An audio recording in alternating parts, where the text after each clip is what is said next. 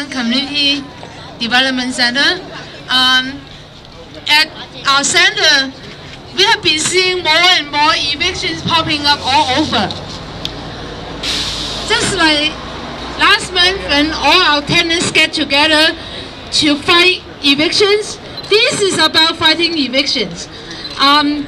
Getting fast track on TIC to condos, we would guarantee that more evictions are going to come. Yep. We do not want that because right now we have a difficulty in our city already.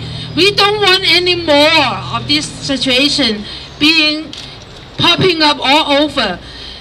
We have families, we have people homeless, we have housing problem.